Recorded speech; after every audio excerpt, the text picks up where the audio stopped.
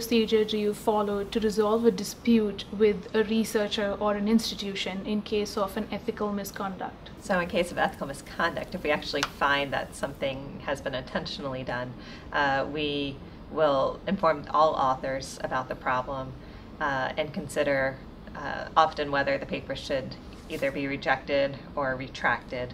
And that's one line. One is we need to make sure the literature is clean from all these errors. And then the second portion is to determine whether the institution should be informed, because sometimes there may be misconduct in one article, but you don't know if there's misconduct in other contributions from this group. And so it's important to consider whether the institution should take a look as well. In cases of authorship dispute, which are not considered misconduct, it's hard for a journal to determine whether who should be an author and whether the first author should be the second author and not the first, in cases things like that. So we also inform the institution and ask them to mediate the dispute, because really we are not in a position to make those decisions.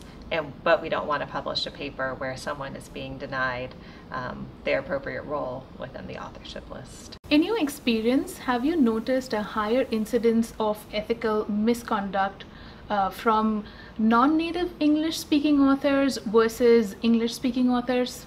You know, I don't think we have. In general, we have just as many cases. I think each year we check to see whether they're basically U.S.-centered versus non-U.S.-centered. And we have about a 50%, give or take a few percentage points every year, where half of our issues come from outside of the U.S. and half of our issues come from inside.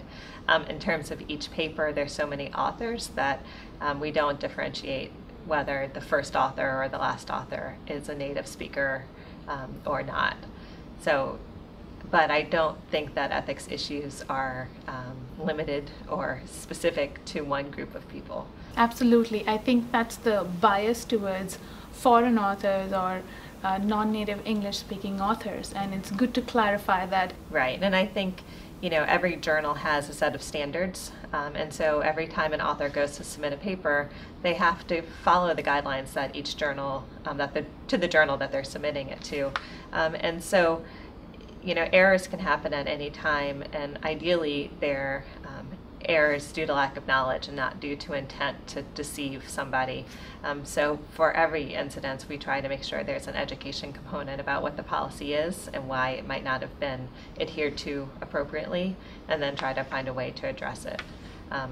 The cases that are rare, ideally, for the most part, are when people do something intentionally, and in that case, it doesn't matter what country you come from, it's an intentional act.